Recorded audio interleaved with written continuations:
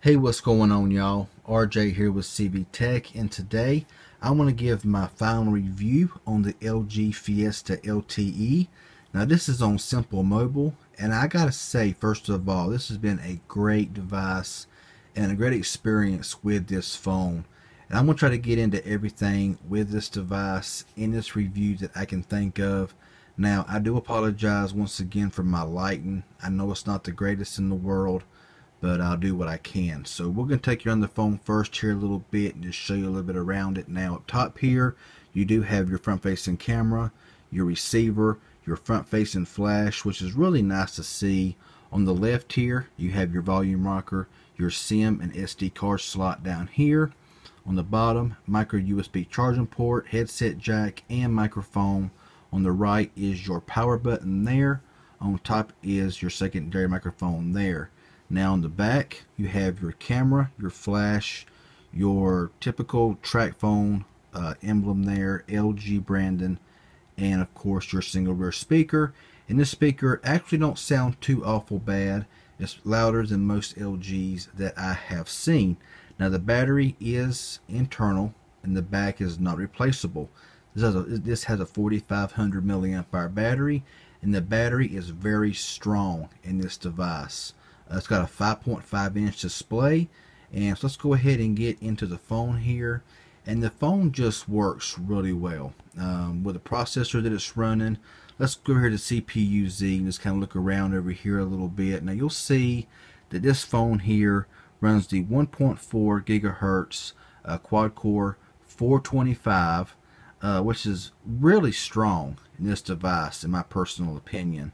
It's a quad-core processor, 308 GPU.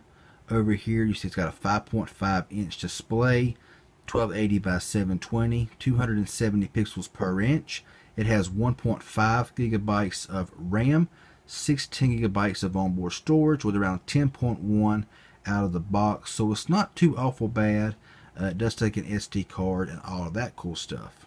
Now of course we'll pull the drop down here, and I am currently, you'll see there, connected to Wi-Fi calling because I have no coverage, which is why I am very disappointed to say this phone will be returned and I will be canceling service this month with Simple Mobile because of no coverage in my immediate area. But drop down here, well, got your Bluetooth, flashlight there, of course, hotspot, rotation, location, comfort view, color inversion, battery saver, all that stuff that you normally see on every phone like this here.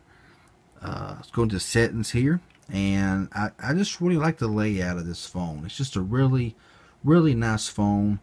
And of course you got call there, you have voice over LTE, call blocking and decline with message, Wi-Fi calling, and more. You got incoming voice call pop-up, all this stuff here, gestures, silence incoming calls by flipping it over, fixed dialing numbers, caller ID, call duration, sound setting. Now for display, you have your comfort view, brightness, all that stuff, screen timeout, home touch buttons. You can change the combination and add things or take things away. You got color of white and black. Display size, you can choose if you want them smaller or bigger and all that cool stuff. Knock on, knock off feature, you can turn it on or off, which is a really nice feature. As a home screen, right now I'm actually using the Nougat launcher that it says right there. Storage, like I said, has 16 gigabytes of internal storage, got 6.21 available after downloading all these apps and stuff.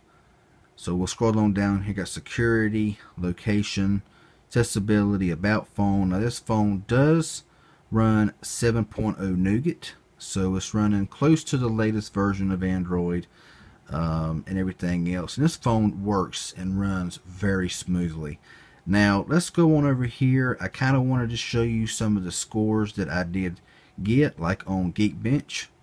Got a score of 640 single core score, 1722 multi-core score. Nothing that's, you know, very powerful, but it works this phone very well. Now going to the dialer here, Go to dial. It's just your standard LG dialer that you see on a lot of phones. Go into messaging here, and I have Gboard, because Gboard is the best in my personal opinion. Got this really nice dark black layout that looks really good. Of course, here is all your emojis and stuff like that. Now, of course, if you use the standard LG keyboard, the emojis do look different, but I'm going to leave it here on the Gboard just for right now. Now, go into the camera right quick like. It's got a 13 megapixel camera on the rear and a 5 megapixel camera in the front. Now, the camera is nothing to really brag about. You know, even though it does have a 13 megapixel camera in the rear, it's really not much better than the LG X Power with an 8 megapixel camera. But it does the job. Front facing camera looks pretty good. Even in lower lighting, it does a pretty good job. So while we're here, we're going to look here. You'll see different film and different things you can do with that. Go into settings here. You have 5 megapixel, 3.7 megapixel, and 3x7, 1x1. Video resolution is full HD and 720p HD. You got HDR mode, auto on or off. You have timer, cheese shutter, a selfie shot, which is like a gesture shot, gesture view, save as flipped, and simple view there. Pretty much it. And right here is like your beauty thing right here that you can use if you wish. Go to the rear camera, go into settings, 13 megapixel, 4.9 megapixel, 9.7 megapixel, 16 by 9, 3 by 7, 9 by 7, 1 by 1, and 2.1 1 by 1 there as well. And of course, resolution for video was full HD or HD, HDR, timer, cheese shutter, stuff like that, grid. Pretty much simple stuff, and that's really about all there is. Like I said, front facing, there is your flash, and it's very bright. So expect to see a flash in your eyes for a few minutes after you take a selfie. Now, how is call quality? Call quality is very strong on this device. It's very clear. Connectivity is really good as well. Unfortunately, I can't really test it out here because I have no coverage, but when I'm out and about, I get good strong 4G LTE. I get good strong connection, and everything is all good. It's always good. But the phone is relatively smooth. I've not had one hiccup, not one lag, not one freeze. The Snapdragon 425 is a very nice and powerful processor, regardless of what anybody says.